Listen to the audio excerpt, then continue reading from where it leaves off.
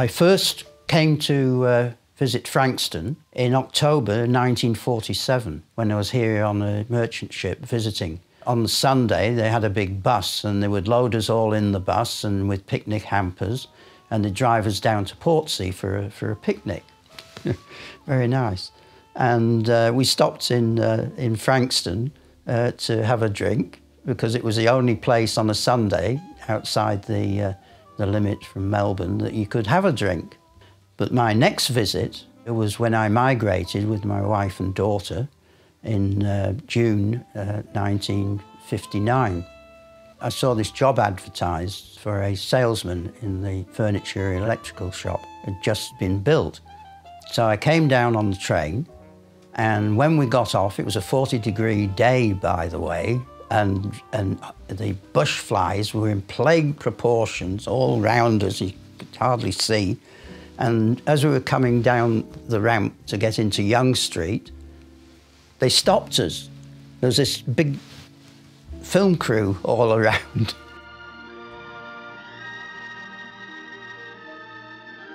All of a sudden, these big fogging machines came in and they filled the street with white fog you could hardly see, and choking to kill off all the flies. When it all cleared, on the loud hailers, they were telling us to stay there, we'll give you the order, you charge across the road. And there was Ava Gardner and Gregory Peck and Anthony Perkins and Fred Astaire doing a little routine tap dance on the side. So they said, right, charge! And we moved across.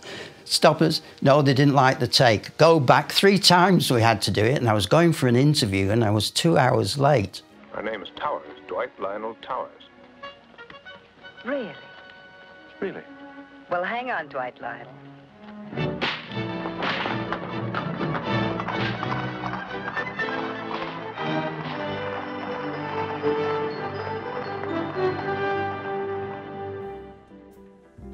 Hello, my name is Glenda Viner. I am president of the Frankston Historical Society, and we run Ballon Park Homestead for Frankston City Council. I've been in Frankston since 1960. I've lived in Coringal for 38 years, and prior to that I lived in William Street in Frankston, so I've always been at the centre of what's happening in Frankston, and I absolutely love it. After World War I, we had a group of French soldiers, of course. They were given, you know, a slap-up sort of afternoon tea by the locals. Just thank yous, I guess, for what they'd done, you know, to fight with the Australians, New Zealanders. All the old cars were there. It was sort of quite a big celebration. And those times you have to remember that people had had enough. They'd been through a war, the First World War, and they'd had enough, so they wanted a little bit of gaiety, I think. Frankston became the arts colony. Keith and Elizabeth Murdoch came to Cruden Farm. The Lindsays came out to Mulberry Hill. Harry and Nan McClellan, brother and sister, came to the beach. And of course, Harry bought 40 acres out here at Langwarrin, which became McClellan Gallery after his death. Lots of the famous artists came, you know, McCubbin, all the famous artists of the day. Later on in the 20s, they wanted to have a little bit more enjoyment. Lots of dances went on. The village, as Frankston was in those days, they all got together to do things for different celebrations. Everything, you know, I mean, the Scout Jamboree is a good example.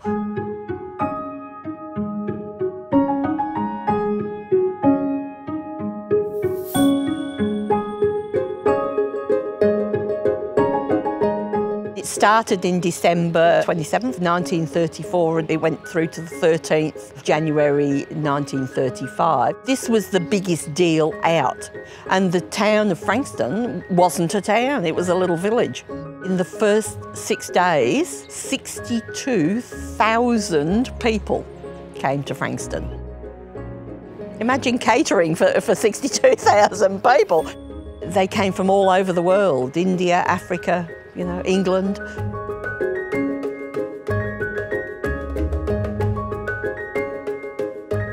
My father was a scout leader, and he came to the Frankston Jamboree, and it was quite interesting that the Jamboree wasn't only the first held in the Southern Hemisphere.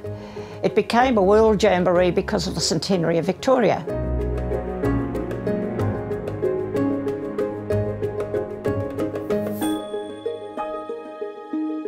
Well, they were in tents that would house about 5 or 6 young people. I suppose in one way it'd be like a huge army camp.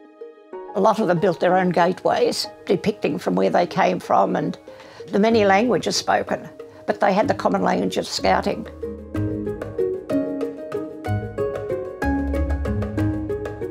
Baden-Powell did come, he was the founder, of course, and really welcomed the invitation to attend. Because he wasn't a very tall man, and he wasn't very young at this stage, he always rode on a white horse.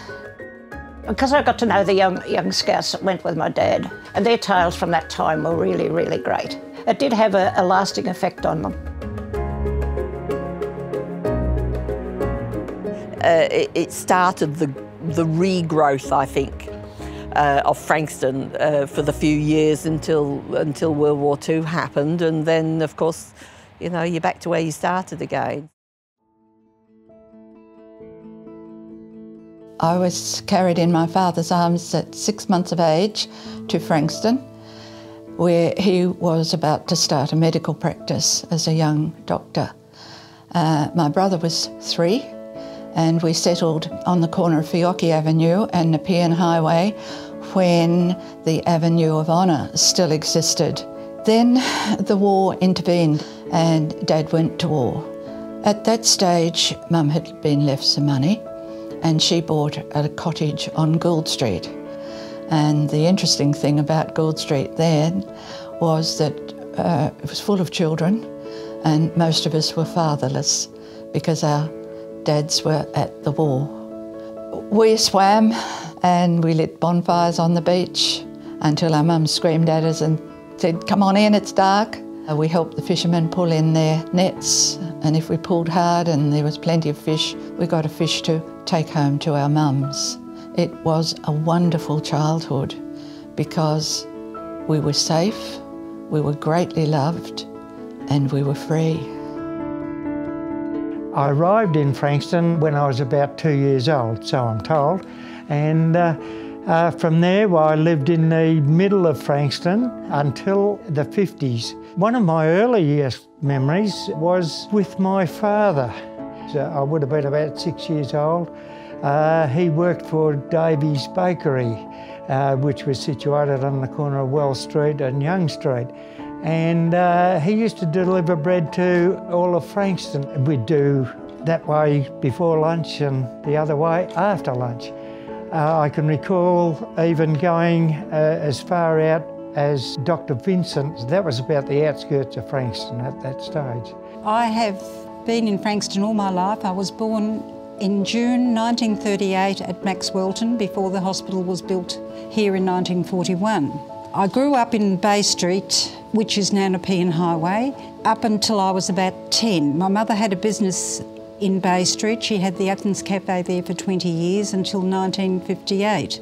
There were lots of dances around town. There was the Masonic Hall and the Soldiers' Hall. A lot of the young ones used to come in and have supper after the dances. And other people used to come at interval from the Picture Theatre in Plain Street, which was the old Plaza Theatre, which is now a deserted building. I was born in Frankston. I'd married Bill in Frankston, and we have lived in Frankston ever since. I have been to Melbourne on shopping trips, but that's about it. You know, I can think right back to when I was about 5 or 6, when the Frankston Beach was our backyard. We played there all the time. We would be down there until my mother had a cowbell, and she used to ring it, and half of Frankston went home for tea. I'd hear her cowbell. Where I was living was off Beach Street, Frankston, and the roads were not made, of course, there. They were just sort of sandy tracks. And all the children of the neighbourhood got together, and we were like an adventuresome 7, you know. We all went out together. I went to Davy Street School, 1464, and we just loved it there. But it was a long way away from East Frankston. But later on, when we did have a bus service, it was an initiative of a couple, Gil and his wife, Alice Banting. She was the bus driver. So that was something, oh, the lady's going to be a bus driver. So we enjoyed that. Sometimes we'd deliberately not catch the bus. We'd walk home, because we'd walk home behind the road roller.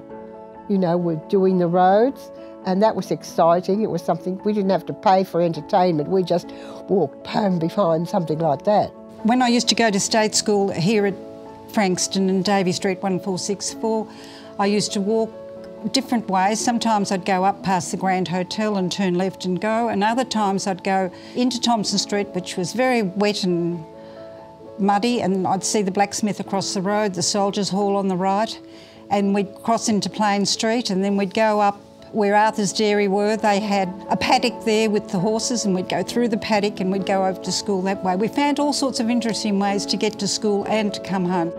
I used to time my going to school, and sometimes, not all the time, but when they turned the engines around to face the other way, which was quite interesting. The steam engine guys used to let out quite a bit of steam at the finish, and sometimes I was even late to school.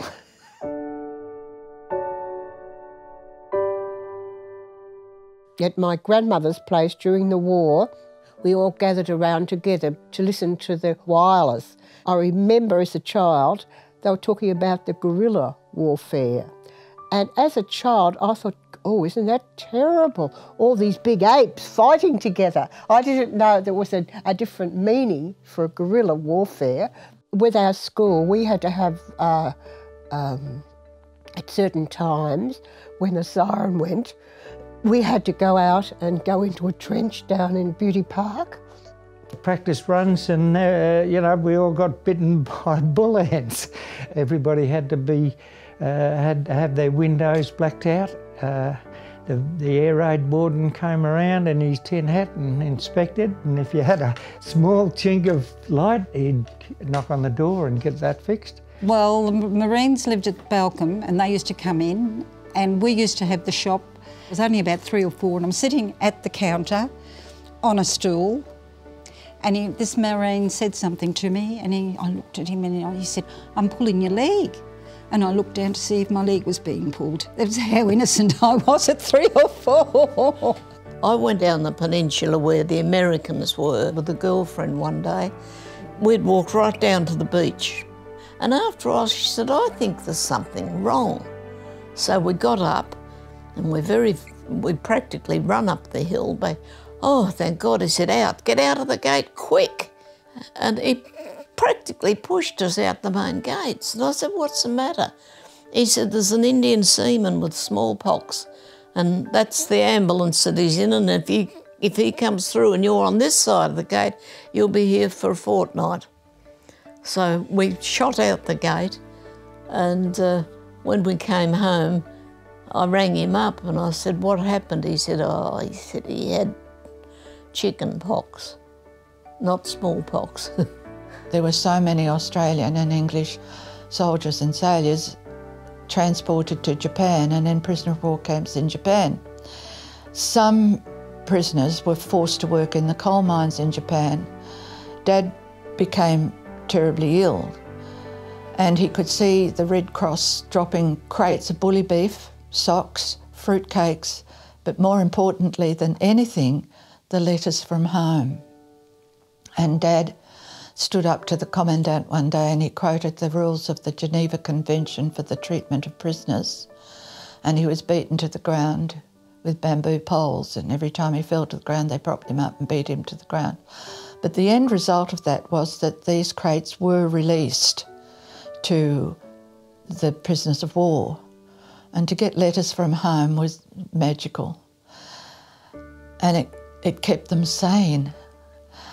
Dad discovered in amongst these crates of goodies that there was yellow sulphur drugs for tropical ulcers, and there was quinine for malaria, all tropical diseases, and there was a strange white powder. And He didn't know what it was, but he found it more efficient on the tropical ulcers than the sulphur drugs. So he used it. When he got home, he discovered its name was penicillin, and it had not been named before he went to war. I mean, we didn't see our father for another 6.5 years. I didn't know my father until I was 7. A lot of our soldiers went there to rehabilitate Japan, and they came home, and many came home to Frankston with Japanese war brides, and he treated them for free. He held no grudge against the Japanese. He said it was a dirty war. At the fall of Rabaul on the island of New Britain, he didn't flee. He stayed with his soldiers and the wounded, and he trawled and marched them through the jungle, and he walked towards what he knew was there at Massawa, a Catholic mission. And the Catholic missionary there wrote up about this huge man dragging the wounded, some hanging onto his belt and others one under each arm through the jungle, and who refused even a cup of tea until his men were settled. That's what he was like, and he was still like that when he came back here. And he worked for the community all his life. He was gruff and grumpy. He was awkward socially, but he was decent, and he was a bloody good doctor. It wasn't really until, after World War II that it started to take off more. And that was because the government had housing for returned servicemen. Kooringal was opened up. Before that, it was sort of farmland. Everything had to be new and everything had to be recovered from after the war.